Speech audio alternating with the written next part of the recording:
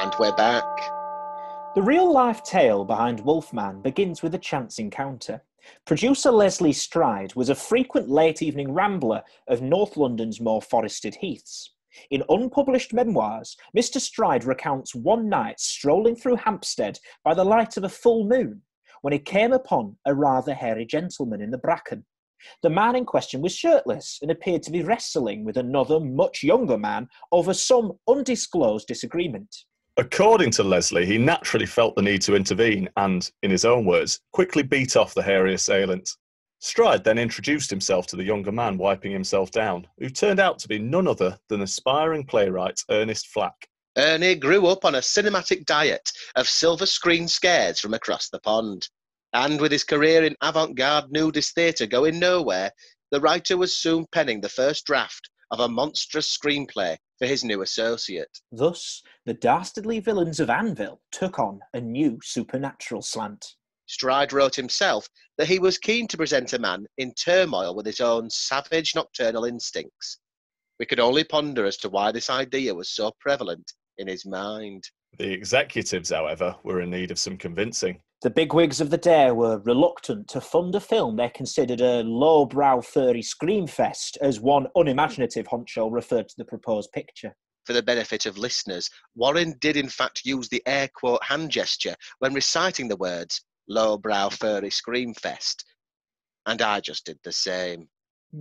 Flack's original title was A Wolf in Paris, and was purportedly the tale of a forbidden romance between a bishop of Notre Dame and a gypsy who just happens to be cursed with lycanthropy. Which we believe is the Latin for werewolfism, though that is unsubstantiated. Producer Lesley Stride argued the film could be shot by reusing sets already built for upcoming productions. These included Parisian streets and sewers from Murder at the Moulin Rouge and church interiors from Hell's Bells. But them who held the purse strings were having none of it. Yet Mr. Stride was not about to take it lying down or even sitting, not even in a favourite armchair, perhaps the purple velour piece he purloined from the set of Enter the Queen. He was going to make this film regardless, even if it killed him. Excellent foreshadowing, Warren. Oh, you're very welcome. Stride privately began to scout potential directors and actors for his project by leaving copies of the script in various bathhouses throughout the city. First to be cast was the leading lady Patricia Akehurst, who was considered ideal for the role by virtue of her being the most readily available at the time. A regional rep theatre girl, Miss Akehurst was new to London and very keen. By now, the role had undergone its very own transformation, and the gypsy girl had been converted to a nun in the guise of Sister Christa Valiente. A continental Christian pilgrim of vague origins. Unfortunately, Miss Akehurst clearly struggled to mask her thick East Midlands twang in her performance.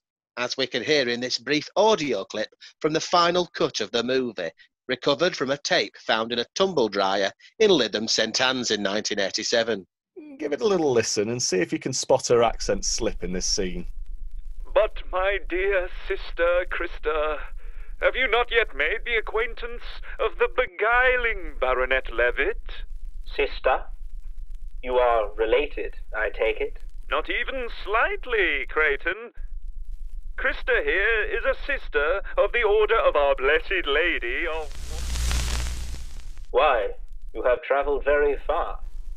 Well, It is more than 40 hours by horse. and even longer by stag, which we all know are native to... Have you been to England before, sister?